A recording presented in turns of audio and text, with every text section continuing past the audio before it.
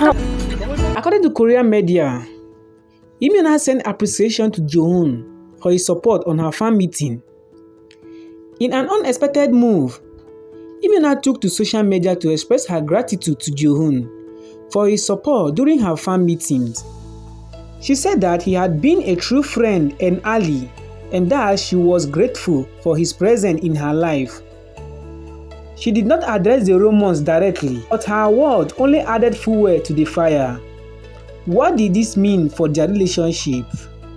Were they just friends, or there is something more? Are you ready to find out what is going on between them? Stay tuned. I will keep on updating you in anything that will come out from them.